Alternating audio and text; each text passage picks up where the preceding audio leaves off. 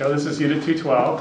One of the first things you see when you walk in to your left is the doorway out to the courtyard, which is soon to be landscaped. You can see a couple of the owners have already started their own individual landscaping projects, but each of the units surrounding this courtyard has its own deck area, and there are only 5 units that get to take advantage of this semi-private courtyard. How many of those units are still available? There are 2, the one we're standing in now and the one at the opposite end of the courtyard, Unit 216. Once again, we're looking at very high ceilings here. And I see floods of light greeting me as I head towards the hallway here. That's true, Joe. You're going to head toward the Michigan Avenue elevation of the building, which obviously had the largest windows. And this unit in particular, there's a wall of floor to ceiling, side to side, all windows. That's absolutely amazing. You talk about floor to ceiling windows, you don't think of them of being this height. That's for sure. Nearly 15 feet of windows in height and the full width of the unit.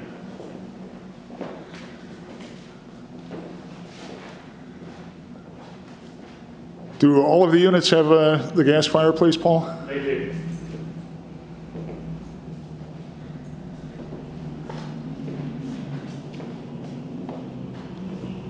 And again, how many variations are there in the kitchen packages?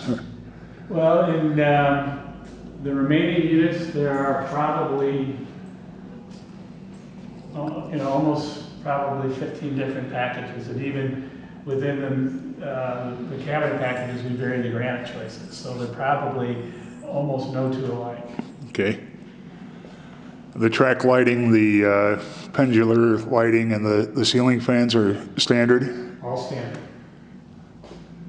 Those ceiling fans, for people who might not know, really have an important energy saving. No question. The high ceilings are dramatic, but it also allows much of the heat to rise to the top. And the ceiling fan serves to redistribute that warm air as it rises to the top of the unit during the winter and keep the lower portions of the unit warm. And during the summer, it just keeps air movement in the unit, obviously, and moves the cool air at the lower level of the unit around and distributes it throughout the unit. That increases your perceived comfort level, so you're less likely to turn the thermostat up beyond what's necessary. Absolutely.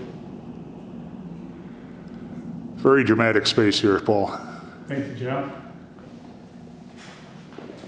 Let's take a look at the bedrooms. We haven't even gotten to the duplex units yet. Ah.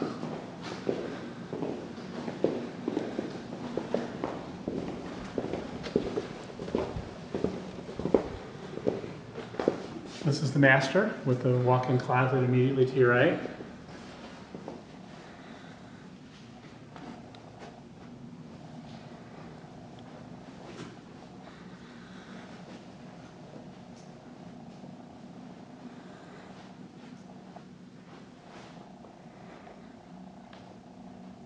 The volume in this room is enormous. Yeah, that's what people look for when they look at a loft product, Joe, is they really want the sense of spaciousness, which comes from the openness and the ceiling heights, and all of it works to create that sense of volume.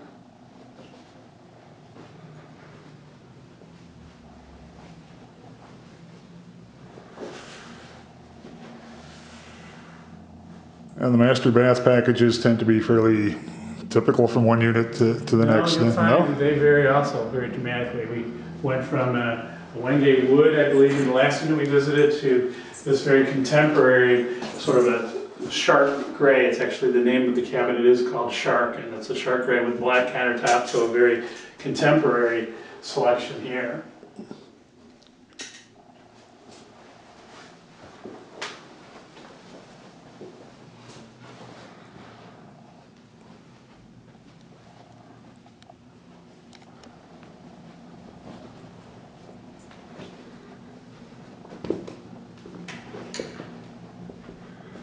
This is a 2-bedroom unit, Paul? 2, correct. There's another unit to your right here, another bedroom right to your right.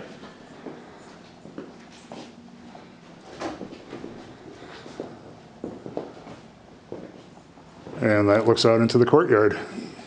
Correct. We actually chose to put the bedroom, which is primarily a nighttime space, on the interior, the master bedroom that is, and put the second bedroom here, which is quite possibly something that would serve as a den or an office, where it would take advantage of the daylight coming through the courtyard area.